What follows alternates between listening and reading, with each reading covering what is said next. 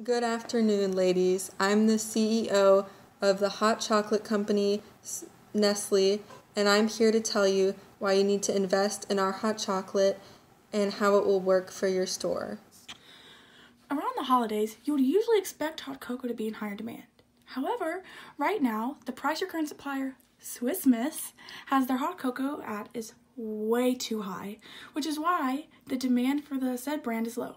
The people know there are substitutes. I do not see why we should have to change our brand. We could just attach deals to the brand we already have.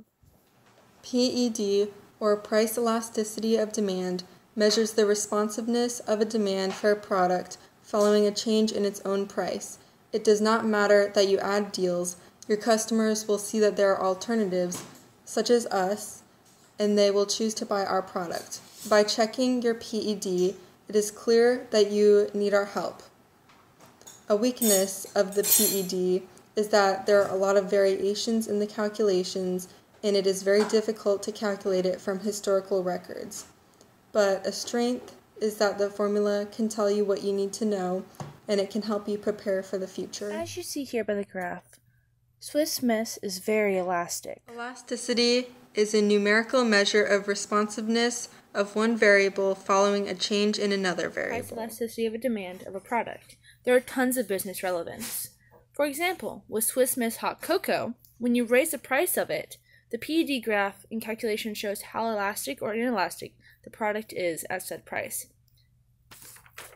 With this graph, we can see that when Swiss Miss was at price 1, it had a higher quantity demanded.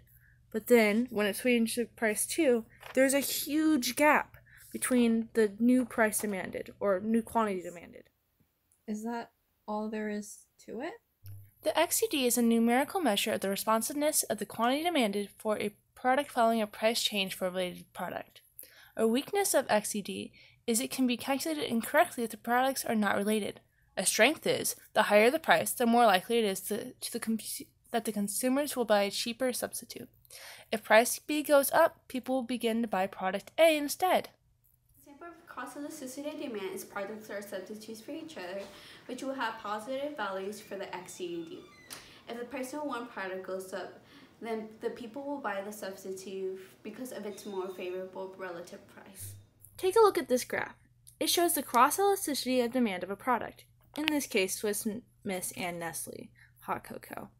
The cross elasticity of demand shows a product, or shows a business, how the price of one product going up affects the substitute and complements of said item. Substitutes are shown when the calculation gives a positive, complements are shown when the calculation gives a negative. By looking at this graph, we can see that when the price of Swiss Miss goes up, it's a close substitution for Nestle hot chocolate because there's a huge gap between the quantity demanded. Also, we notice that when we do like the calculation, which is the percent change of quantity of B over the percent change of price of A, we can see that it's like closer to 0, which means that it's a very close substitution. Okay, I think I understand enough. I'll sleep on it. Have a nice day. And income elasticity of demand, or YED, is defined as the responsiveness of demand when a consumer's income changes. It is defined as the ratio of the change in quantity demanded over the change in income. A very low price elasticity implies that changes in a consumer's income will have little effect on demand. A weakness of the YED is that elasticity values are best seen as estimates and they're not completely accurate. A strength is that it recognizes the relationship between income and demand. For example, inferior goods exhibit a negative relationship between income and demand.